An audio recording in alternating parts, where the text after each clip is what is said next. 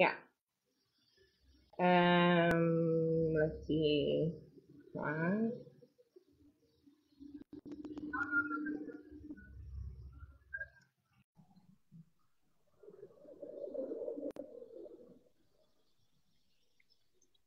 Hello.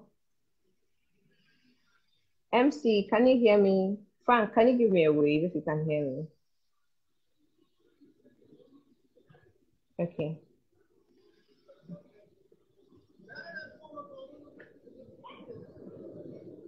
Okay, okay.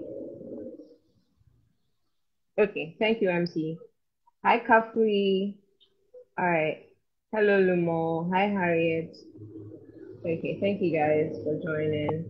I'm trying to send Frank a link so he can join. Anyway, we apologize for the inconsistency in the network. Okay, it's been over 45 minutes. Sincerely apologize. Mm, Okay, sure. Lumo, I see you. Okay, okay. So happy International Women's Day to all of you, especially the females who are joining. Yeah. Okay, Frank. Sinam, welcome. Thank you. I mean, it's been one hell of a 45 minutes. It's been Yeah, crazy, you yeah. know. All right, but I can hear you now. Yeah, so let's zoom straight into the question I asked you earlier. But yes, I was Are the I was saying that. tested positions and then positions or politics comes along with challenges. So how do you look at it in the light of this year's International Women's Day being choosing to challenge? So you chose to be a politician, and what are some of the Yeah. challenges you face along the line? Well, I was saying initially, in my initial contributions, I mentioned that one of the challenges of being a woman and wanting to venture into politics is the fact that usually people don't really see you as someone who is strong or bold enough to even venture into that field. You get it? People feel that okay, it's men that have dominated this venture, if I should call it. I mean, since time immemorial, we have a lot of men dominating. So when you're a woman and you're coming in, you have to be, like I mentioned, shameless. You have to be ruthless. You have to make sure that actually you don't care about anybody's opinion. You have to be a little extra to show that you're also capable. But I feel it's a bit unfair because men don't have to really, they don't have to show anything or do anything extra. They just have to show up, be themselves, and tell us, okay, I want to be president, and then they work they work hard for it. But women have to work twice as hard. You understand? And one of the challenges I faced when I was running for position is the fact that a lot of people would approach you. Okay, we see you're a young girl. You want to occupy like a political position. Okay, you need help, but for us to help you, you need to bend, you need to do this, you need to do that. Okay. I mean, I have friends who run for positions who were sexually exploited just because they needed help, they needed that push. And women face this challenge every single day, you know. Just because you want to occupy a Now, certain before you continue, position, you want to be yourself.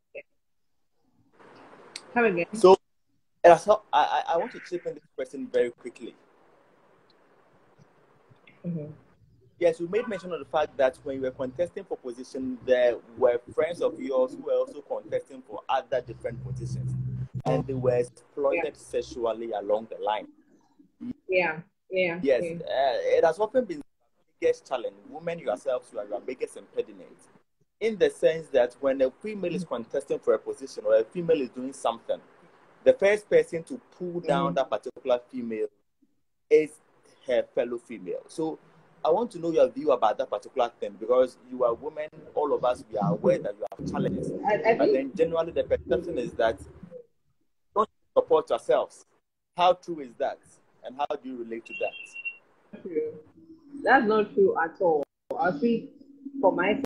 I mean, when I was running for the position, have females coming, well, you won't have everybody liking you. A handful of people would actually say things about you or say bad things about you. Sometimes it's not even about you running for the position. It's just them not really liking you. It's not like we don't support women. Women do all times, and I had a lot of people helping me supporting me when I was running for this position. You understand? So the whole mindset, I feel it's something people just say just to downplay our importance, just to make us feel like okay, we are fighting within us, so we don't deserve support. It's not true. We are all the time, all the single time. You understand? People are speculating that if a male is to contest for WOCOM, it is possible the male will win. How do you think this is? Do you think it's possible That for is not true. women's?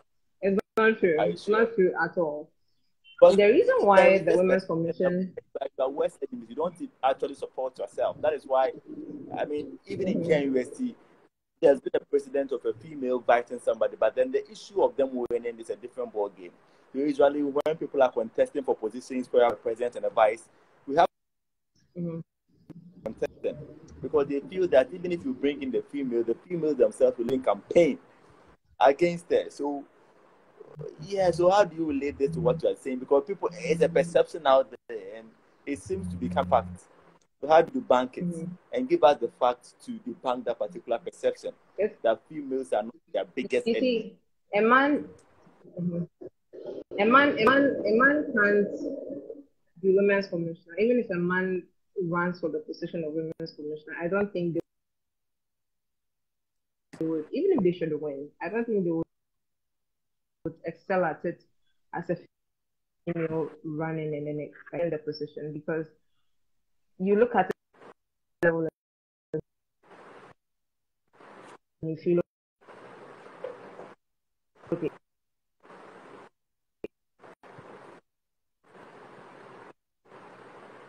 It's just a position.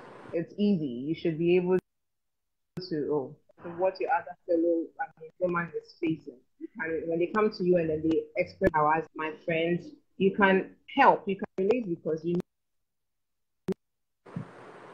know the emotional trauma that causes. Some men will just hit you anyway. A man will just tap your butt or something. That's what I'm saying. Men may win that position as women's commissioner, and it sounds really odd, but for them to excel at it, I'm assuring you that they wouldn't. And also, So, like I was telling you, that women in their own enemies and all that, I feel, and I still hold on to the fact that women, if a woman should say she's going to run for president, even on campus, the first people that you hear commenting are the men. It's not women. It is these men who keep saying that, I don't feel a woman should lead me. I don't need a woman to lead me and all that. It's not necessary. And also, I feel this conversation, we should be more progressive instead of so now the part concentrating has on been established that who, when they run for this position, or who will do this or who will do that. It's International Women's Day.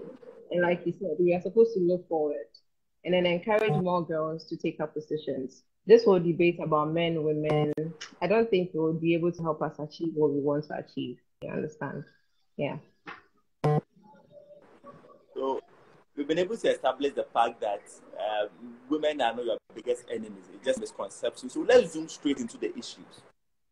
You've been a women's commissioner before. You've been in the thick of affairs before. What are the challenges you face as a women's commissioner? You as a person and the office you held or the people you led. What are the challenges you face as a person, and then the women in UST? What are some of the challenges you believe they face and they are still facing? Okay. Personally, I don't think I faced a lot of challenges. The challenges I faced were related to me trying to get sponsorship for the food bank. But personally, as the women's commissioner, I don't think I faced any challenge. I knew what I wanted, and so I went straight into it. I worked hard for whatever it is that I wanted to achieve. So, and I'm the kind of person who would always plan ahead. So if I know I want to do food bank, I'm planning months before it's even launched. So any challenge I faced was because it was hard trying to get the people I needed on board. You understand? But some of the challenges I feel students face on campus, that's the females, is the fact that I won't really say I won't generalize and say everybody. You understand? I won't generalize. When I was women's commissioner, the few that I was in contact with, And then the few that I actually interacted with, I realized that those who were from poor backgrounds had a lot of issues trying to make sure that they sail through their academic life without any challenge, you understand? And then there was the issue of sexual harassment, and it was always faced by most of these girls, you understand, by their classmates, by people they attend church with. And these are things that are still happening, you understand? And we always call them sad, so we feel okay. And yesterday, it's nothing, it's normal, but it's not. Do you get the point I'm trying to make? So, in regards to the sexual harassment that I was talking about, we have buses on campus that convey students from vantage points to their classrooms or from their classrooms to their rooms or their hall. You understand? And then that was even before COVID. These buses would be choked up. And then almost all the time you hear girls complaining that whilst on the bus, a guy was trying so much to touch my butt. A guy did this, a guy touched me appropriately. And it happens all the time. When you say it, they're like, oh, it's normal.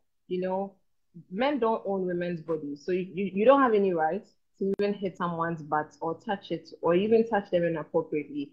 And these issues happen all the time. When you go to the Dean of Students Office and you look at the people who have actually complained about sexual immorality, sexual harassment and all those kind of things, you'll be amazed. They come from friends, people you consider colleagues, people you consider, oh, this person I attend church with, this is my spiritual papa. You understand? And it happens all the time. These are challenges that are happening, but we don't have a lot of girls coming out to talk about it because they feel if I should report this person is my friend, and the school is going to eradicate this person. And I feel it doesn't really help. It makes this bad practice happen more and more. It doesn't curb it because we choose to protect the perpetrators more than ourselves. Do you get it? So basically, these are just a couple of the challenges I see girls facing. And like I mentioned earlier, personally, as a women's commissioner, I didn't really have a lot of challenges because I had always prepared ahead. Yeah.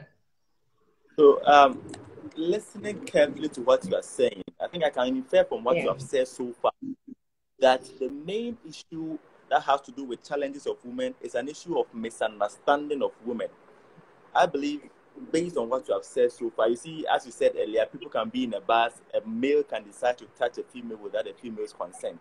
Yeah. And some is virtually nothing. I mean, after all, what's wrong with me just touching you? I haven't done anything to you. No, you see, we should have that conversation. We feel that, oh, it's normal. It's normal if a guy touches your butt. It's normal if your coworker just hits your butt. It's normal if your coworker just tries to pass his round around your breast. Having women conversation, we must make sure that we include men in these conversations. You understand? Those days that people used to do things and go away with them and say, well, men will always be men. Charlie, it's long gone. People will be held accountable for whatever they do. The progressive part. Hello? Some old held concepts about how men and women relate. So there's nothing wrong with it. There is nothing wrong with that. But then I believe, based on what you have said so far, we should progress in our view about women, the place, in the sense that they shouldn't necessarily always be quiet about things known. They should have a voice. So if I can infer from what you are saying, I believe it should be a progressive thing. So after we've been able to diagnose the challenge, we also progress in our conversation. What do you think? Mm-hmm. Yeah. I agree with you. Like I said, it should be a conversation. We always concentrate on women that this woman is going through. What are the challenges female students on campus are going through that we feel we should talk about? But we don't include the men. Most of the time, we have these conversations and we realize that 80% of the challenges women are facing, they'll tell you that it has to do with the fact that this male friend, or this blah, blah, blah, is making me experience. You understand? I'm holding on to the fact that if we want to have women's conversation, we should not have it in isolation. We should have it sorry, hold on.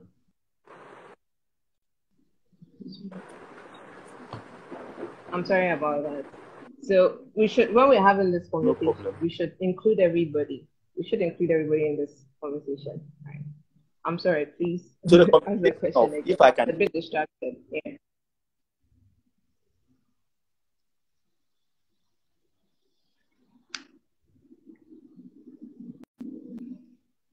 Hello? men when the issue of women, and I think vice versa also applies. When men to have our problems, we should also invite the ladies so that they come on board helping that particular. But we need a progressive community or a progressive environment, by the way. So it shouldn't necessarily be about women alone. Vice versa shouldn't also be about men alone. So men should be concerned about issues of women, and women should also As well.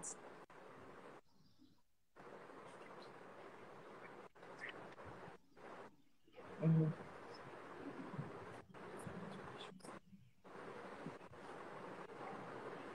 Okay, Frank, so I didn't get the last you one. have spoken about the challenge.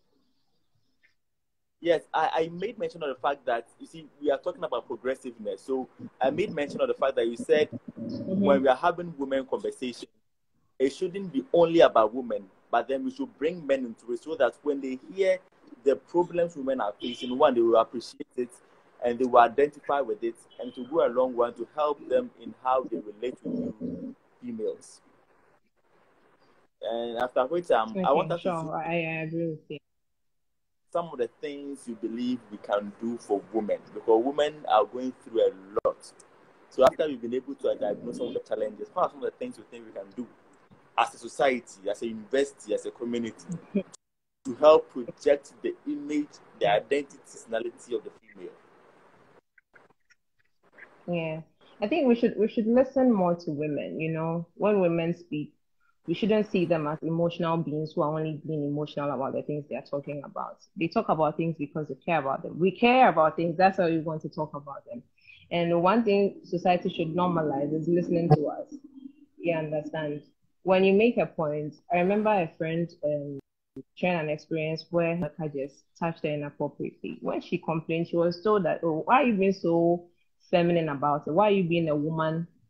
Why are you being a woman about this? I mean, he only touched you. He did. It's not like he had sex with you. He raped you. You understand? And it's not normal. You understand? We should support women who want to achieve. I mean, who want to pursue further education, who want to go higher, who want to get things for themselves or achieve things for themselves. One challenge personally I face is the fact that when I want to dream and when I dream and I'm having conversations with individuals about what I want to achieve as a person, and the first question they ask is, how old are you? When do you intend settling down? Why do you want to achieve so much? In the end, you're going to get married and it wouldn't matter. It makes absolutely no sense. It matters, you understand, because when I gain prominence and I'm up there, not only does it affect me as a person, it affects my marriage, it affects my friends, it affects my society, it affects my children. So the higher I go, the better my society also gets. So we should normalize women wanting to achieve higher status. We should normalize women voicing out their opinions, and we shouldn't think, okay, they are talking about things from an emotional perspective. You get it? And we shouldn't expect so much from. I mean, we shouldn't expect women to fight harder or work twice as much as men just to achieve the things they want to achieve. Things I feel we should look at and talk about and have conversations about.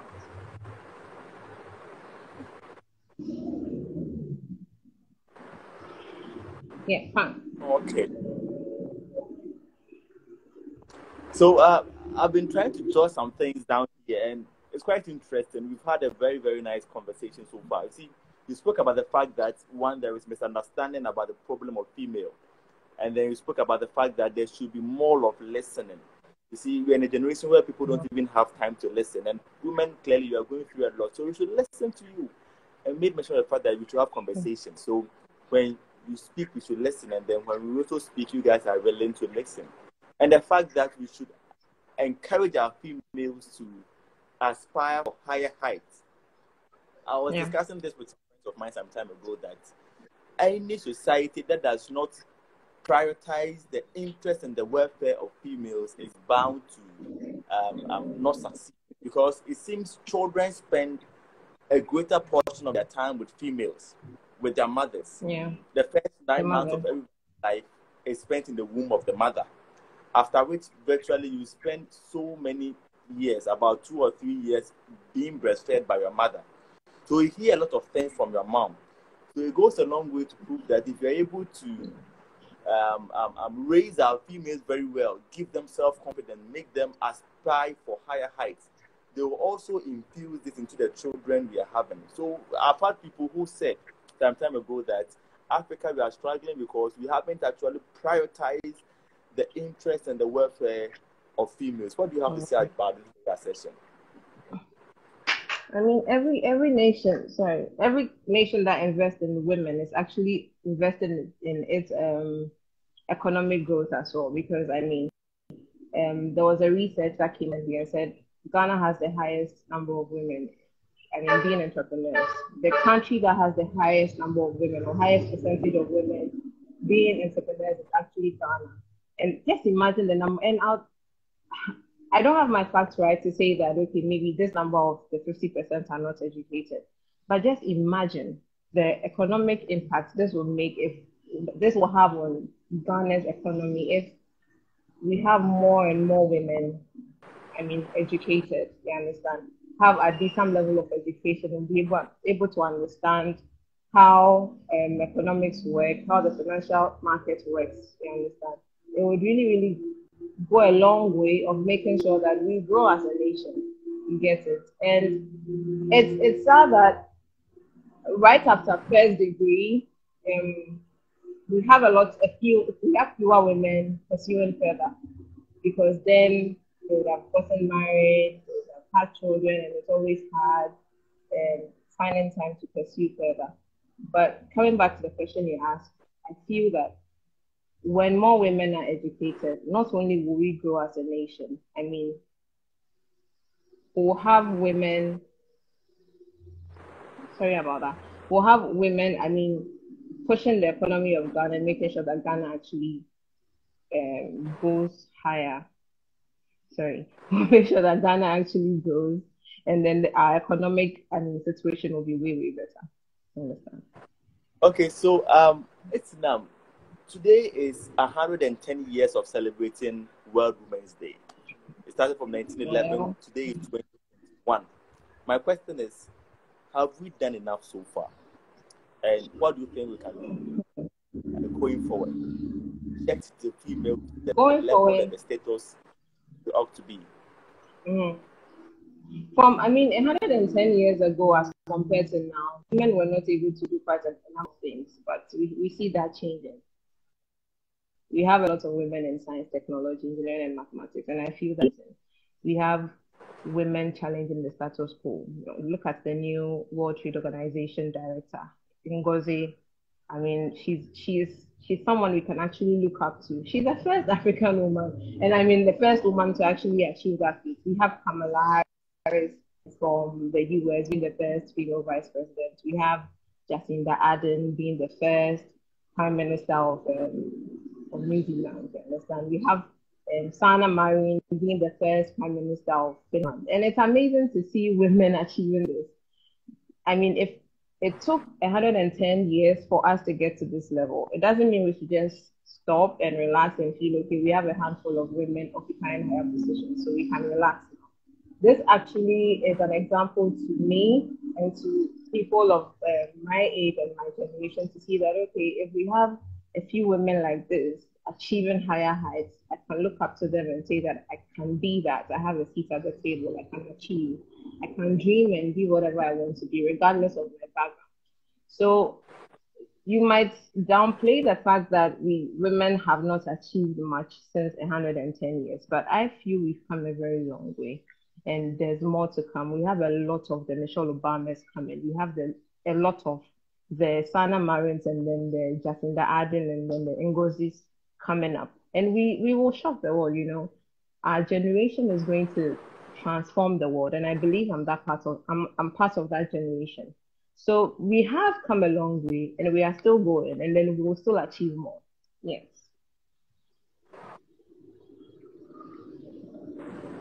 Wow, wow. So, listening to you, I believe at this point we should see the glass as half full, not half empty, in the sense that we've been able to make some progress so far, and there is definitely going to be light at the end No, of the we've not tunnel. made So, some progress. President, We've made progress, and we are still making progress. Yeah.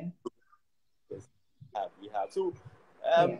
we looked at challenge. We've looked at the we choosing to be challenged. We've looked at the female, the progress. Now, let's look at the sustainability. How do we sustain it? So this will be linked to your final words possibly. So how do we sustain the progress we have made so far? And how do you see the future from here? Mm-hmm. And possibly your The last future is words to bright, females definitely. I watching us mean, and all. the, the future is very bright.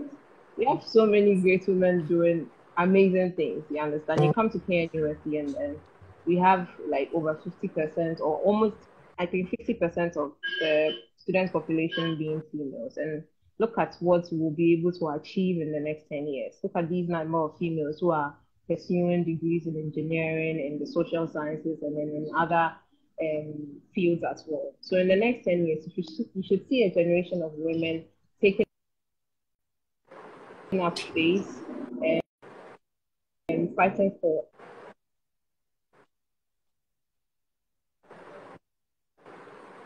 equality and then challenging the status quo to make sure that they occupy positions that we used to think were make understand.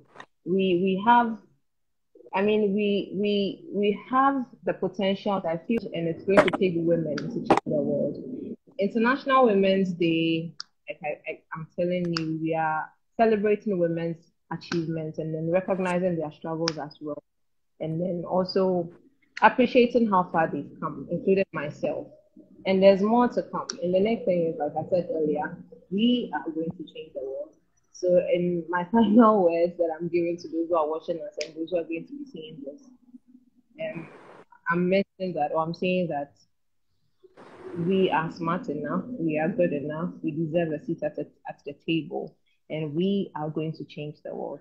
And we are going to challenge anything that stands in our way that makes us feel like we are not enough, we are not good enough, we are not capable of achieving what we want to achieve. We are going to choose to challenge the status quo. Wow. Wow. This is so heartwarming. I've always said this, that seeing females succeed is a clear attestation of the fact that impossible is nothing. Because if you look at the challenges that faces the female on daily basis, biologically, psychologically, culturally, but then if you see them being able to stand all these challenges, it's a clear attestation. So whenever I see a female succeed, I see impossible is nothing written on her face. I mean, in KNUST, we have gotten our first vice chancellor being a female, first female vice chancellor, by the way, Professor Rita Dixon. We have a professor in this school, Yeah. a professor in pharmacological studies, who actually won an award, Professor Kobela Mante Presla. I mean, a lot of them who are doing brilliantly well. So the success of the female is an attestation of the fact that the world is full of possibilities. And as such, impossible is just a figment of people's imagination. And that impossible is actually nothing. So, Esinam, thank you very much for your time. I have to Thank you too. admit, I've enjoyed every little second I've spent with you. Thank you too. It was an Yeah, so, honor being here. yes, I think, I don't know, but then when you end the video, make sure you save it for us, because people must hear these kind words you shared with us, these heartwarming words you have shared with us. And we also share it on all our social media handles. So thank you, God bless you, and a happy 110th Women's Day. Okay. Thank you too. So all the best in all your endeavors. Thank You you. too. All right.